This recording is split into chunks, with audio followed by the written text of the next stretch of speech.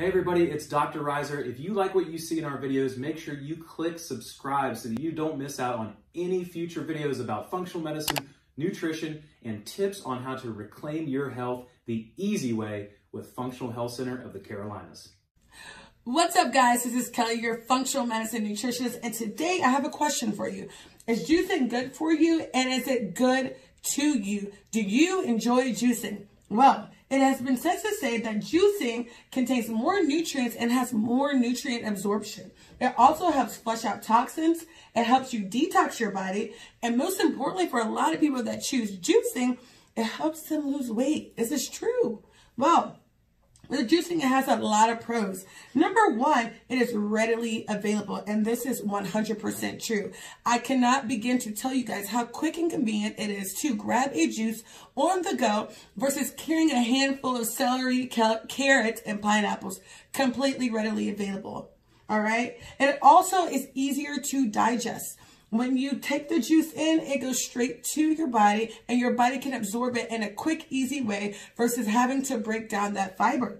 All right. And it does detox your body. A lot of people that choose juicing, they use it for a detox and they use it for weight loss. So it's taking liquids in and flushing all or a lot of the toxins out of your body, helping you lose that stubborn weight.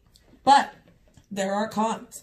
All right. So a con to juicing, it removes all the fiber. When you juice and it removes the fiber, your body needs to have those healthy gut bugs. And if you don't have the fiber, your healthy gut bugs aren't stimulated. So you need that fiber. It also contains a lot of sugar. I don't know when the last time you guys have been to the grocery store and you picked up a juice and you read the back of the bottle and it contains so much sugar, almost more than an actual soda.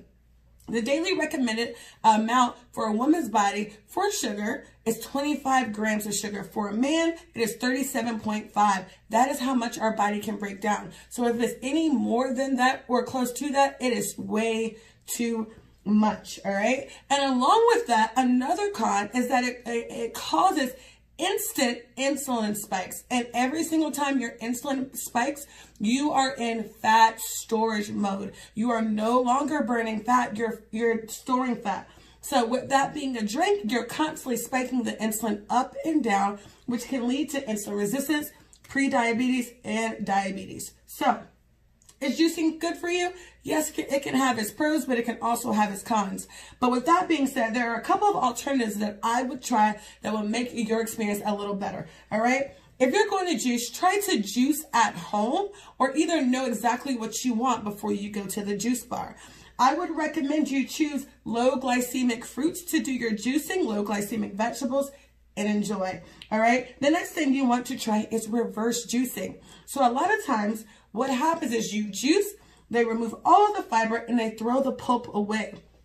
Well, with reverse juicing, they keep the pulp and throw the juice away. So you can eat the pulp by itself, you can put it in a yogurt, and enjoy all the fiber and the nutrients that you need from those fruits and vegetables. All right? And you can always blend. So instead of juicing and getting rid of everything, you can blend it all together and keep everything that you need. And lastly, I would make sure that I have my juice in the middle of the day instead of in the beginning of the day. Why? Because if it does contain a lot of sugar, because that nutrient has been broken down, that fiber has been extracted, you do not want that insulin spike first thing in the morning. You would rather get that after you set the tone in the beginning of the day. All right. So have it midday, and possibly with the snack, I request nuts or a protein-based snack with that juice, and you should be good to go. I really hope you guys enjoyed this video. If you have any questions, feel free to ask. We will see you in the next Whiteboard Wednesday. Bye.